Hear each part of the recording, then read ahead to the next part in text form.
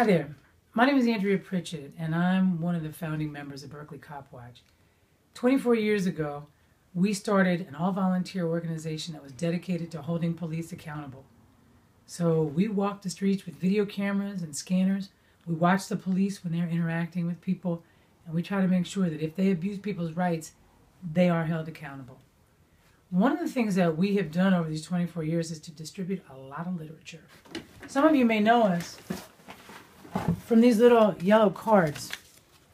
These are Know Your Rights cards, and we've been giving these out for 24 years. But guess what? We're running out of them. We need to print more.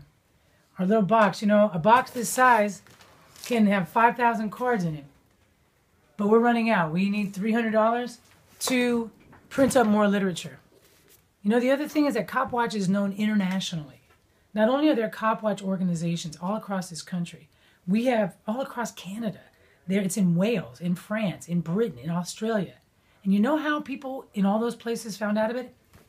Through our Copwatch handbook.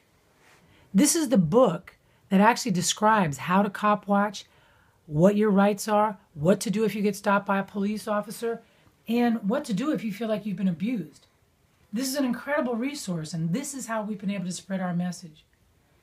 We're all volunteers. We run off of donations. And I'm telling you, the climate for groups like ours is not very good when it comes to getting big donor grants. Police accountability is a very political corner of the world. But we've survived off of donations, and we're asking you today to help us get the money. We need $2,000 to print up 1,000 copies of our handbook, which not only has Know Your Rights information, but we've added something. We also have a section of the book which is called People's Investigation. People's Investigation, now it's a section in our book. We're actually hoping to print up 2 separate books because it's getting too big. But People's Investigation says that we don't have to wait for police departments, for city councils, for independent experts to come in. That we the people can conduct our own investigations. And what we've done is collected a lot of sources and information that can help you in your community. If some craziness goes down, you can start your own independent investigation and get to the bottom of what happened. And in this way, support a family or support a victim who has endured some kind of police misconduct.